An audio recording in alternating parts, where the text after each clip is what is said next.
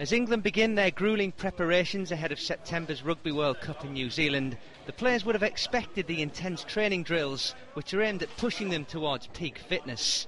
But this time around, they have to deal with a new element: wrestling. Introduced by strength and conditioning coach Paul Stridgeon, wrestling is set to play a key role in the side's preparations. Although the methods may be different, Stridgeon believes that the skills learnt on the mat are transferable to the rugby pitch.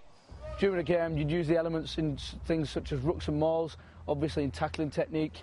We're doing a lot of stuff with the coaches, so we'll do a bit of wrestling, and the coaches will have 5 minutes in the middle of the session, and we keep going from wrestling to coaching, and then we can get a bit of the rugby technical aspects interspersed with wrestling.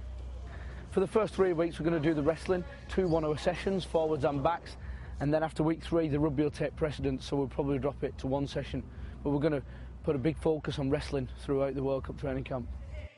Having competed in freestyle wrestling for Great Britain for 16 years, Stridgeon was a member of the England team which competed in the 2002 Commonwealth Games.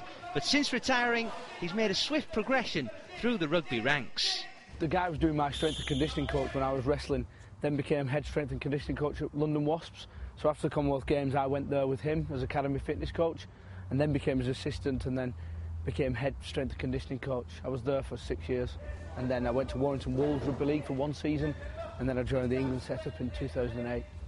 Although certain moves may have been foreign to some members of the squad, Stridgeon feels that overall the players are happy swapping the grass for the mat to aid their technique.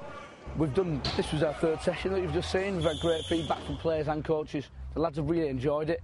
The competitive nature is great for rugby. You know, rugby players are big competitors, and usually it's a team against another team, but when they're one-on-one with their opponent or their opposition player or opposition team, then it's just really good.